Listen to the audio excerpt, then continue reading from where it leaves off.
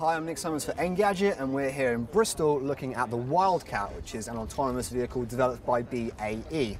Now, the purpose of this project is to look at two different areas, one of which is sort of the legal and insurance aspects of owning and driving one of these autonomous vehicles, and the second one is to see how they can make them more approachable for the public. So the idea being that they're going to use this here in and around the university, as well as on private and public roads, to see how they can sort of integrate them properly into the public.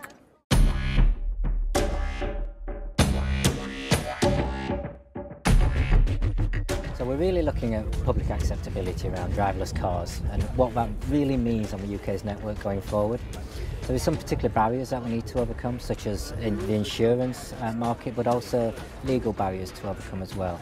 So the project will be looking at developing what those scenarios might be around those barriers, and then identifying the technologies to actually see what we can do to overcome them, simulate them in a test environment before testing those technologies on our Wildcat, on closed networks and then open networks on Bristol and South Gloucestershire's roads. This car has a lot of technology packed into it. Which one of those sensors are most important? You know, what sort of data are you going to be collecting and looking at that's going to shape your sort of analysis, I suppose? The main sensor is not necessarily about the radar or the LiDAR kind of technologies that we've got. It's about people's responses to the environments that they're going to be put in. What's it like to be in a driverless car? What's it like not to have your hands on the wheel, say, in 20 or 30 years' time?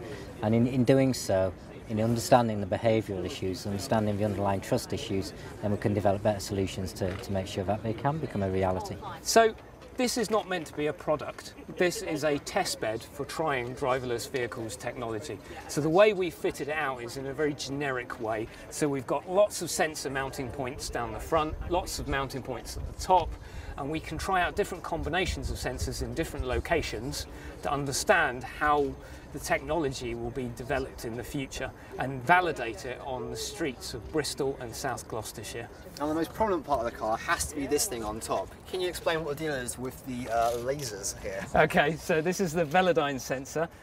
This is a very common sensor used for driverless vehicles. So there's 64 spinning lasers out in concentric circles, and it really came out of the DARPA Grand Challenge, and lots of the vehicles used it to produce a very detailed map of what's going on around the vehicle.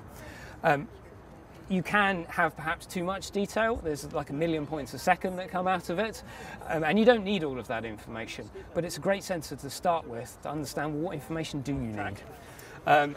Here you can see a picture of the Velodyne sensor. So here you can see the concentric circles that are coming out from the sensor, and if in real time you can put your hand up and wave, and we're just here. So you can see the extent of the sensor. It covers virtually the entire car park here. So you get a lot of information. The distance between the sensors gets greater the further you go out. But what we can do is we can take that information and cluster it into objects and then decide what to do about those objects. Do you always plan to have 2 engineers in here, or would you perhaps have someone that isn't used to autonomous cars in order to get their reaction? How would you normally run a test run with this? So in some situations we would have a safety driver, but in some situations we would have no people in the car whatsoever. So you would have a remote e-stop for safety reasons, but given the safety cases of operating on public roads, it's likely that we'll have a safety driver, and we would also have someone in here that was observing what the computer was doing. What we're looking to do within the 3 years is to get a good understanding of the legal impact and the insurance regulations to understand, well, can we replace this person and just put a normal person that doesn't know anything about driverless vehicles in it? I mean, to put something like this on private roads, but also public roads, like what sort of precautions do you have to take to make sure it's safe and ready? So we have to have a solid safety case for the system that's going to operate on a public road. Running it in a very congested area like the centre of Bristol is probably beyond this project, and what we'll be looking to do is run it in controlled areas where we can get a good understanding of how the vehicle operates in certain situations. You mentioned that you wanted to create a test site. How important will it be for the UK to have a test site like that for driverless cars? It's absolutely critical. There's no other country in the world doing anything like what we're doing at the moment, and clearly the investment by the Department of Transport is absolutely key in us leveraging that position. So to have an independent UK test site allowing anybody to come and test those different technologies that they're thinking about developing and understand the behavioural responses to that is absolutely fantastic to enable additional jobs and the economic benefit as a result. And the plan is to have this both on private roads and public roads, is that correct? Absolutely, yeah.